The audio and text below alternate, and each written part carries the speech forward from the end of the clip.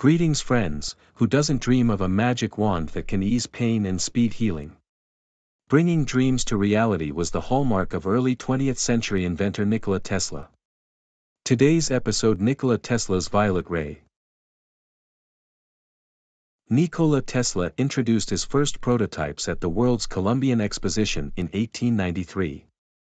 Tesla's coil design provided the backbone of violet rays by allowing high voltage, but extremely low amperage output from the coil to pass through an inert gas in a glass tube.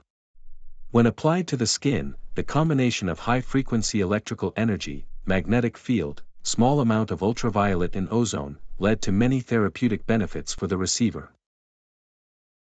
The Tesla violet ray tube was reported to treat the following conditions: skin diseases, hair growth, infections, air passage diseases, sinus diseases, diseases of joints, muscles, tendons, artery and vein diseases, neurosis, problems with sleeping, osteochondrosis, and much more.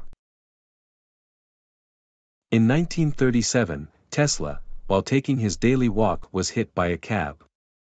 Tesla, refusing medical treatment, hobbled back to his apartment where he reportedly used the violet ray.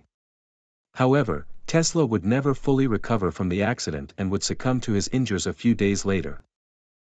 During the 1940s and 1950s, makers of violet ray devices were subjected to numerous lawsuits and multiple actions by the U.S. government, including recalls, seizures, forfeitures, and orders to have them destroyed. The last manufacturer of violet ray electrotherapy devices in the U.S. was Master Electric.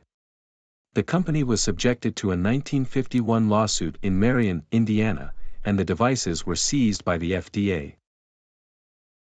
While the violet ray device is still sold in limited numbers today, the FDA provides this disclaimer for its use. FDA disclaimer: the product and statements shown on this website have not been evaluated by the U.S. Food and Drug Administration. This product is not intended to diagnose, treat, cure, or prevent any disease. It is, however, FDA approved for dermatological therapies for oxygenating and antibacterial properties, removal of moles, warts, blemishes, spots and fungus on the skin, as well as restoration of hair growth.